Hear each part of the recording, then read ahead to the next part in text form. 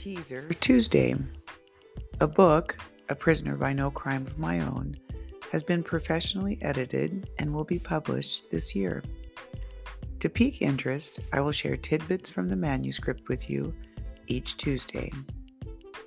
I start with a portion from my introduction.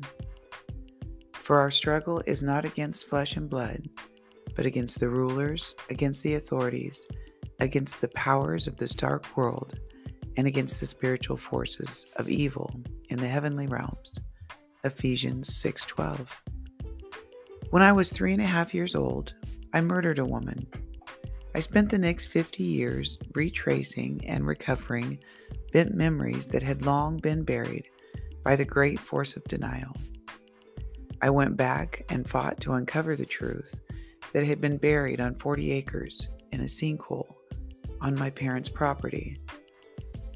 Returning because I too was a murderer. Although only 3, I was old enough to feel the guilt when we walked out of that room alive, and she did not. Old enough to know that I now shared a secret with my father and his friend that no one else would ever know. We 3 would stay connected for the rest of our lives, incarcerated together with only each other as accomplices.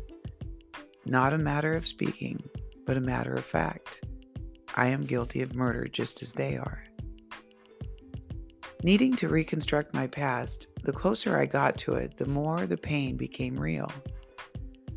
By getting serious about exploring where I came from, I would not only be called a liar, but also be rejected by the only family I had.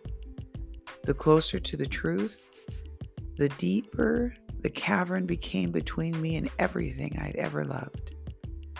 With each step I took, my story,